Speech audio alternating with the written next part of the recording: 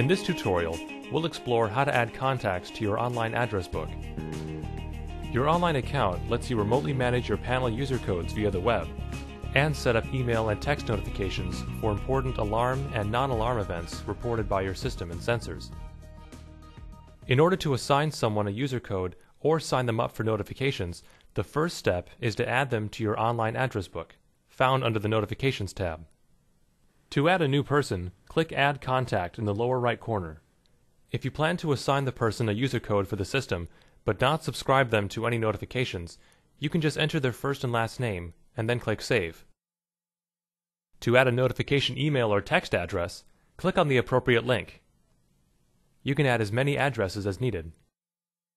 If you'd like to add a mobile address for a cell carrier not listed in the drop-down menu, you can add a new email address that starts with a 10-digit cell phone number, followed by the wireless carrier's messaging email suffix.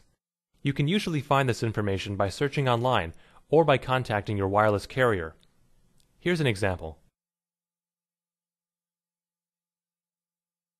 Click Delete next to any entry you wish to remove. When you're done, click Save. You can edit an existing contact and any addresses associated with them by clicking on their name. To remove them, click the Delete link.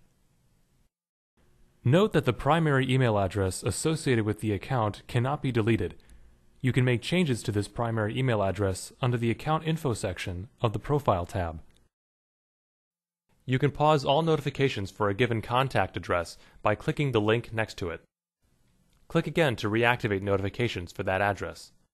This feature makes it easy to temporarily pause notifications for someone who will be out of the country on vacation, for example. If you decide to enable push notifications on your iPhone or Android device, a new contact will appear under Push Devices on this page. You can turn push notifications on or off at any time through the Alarm.com mobile app. Once you've added someone to your address book, you're ready to assign them a system user code or subscribe them to automated notifications for your system.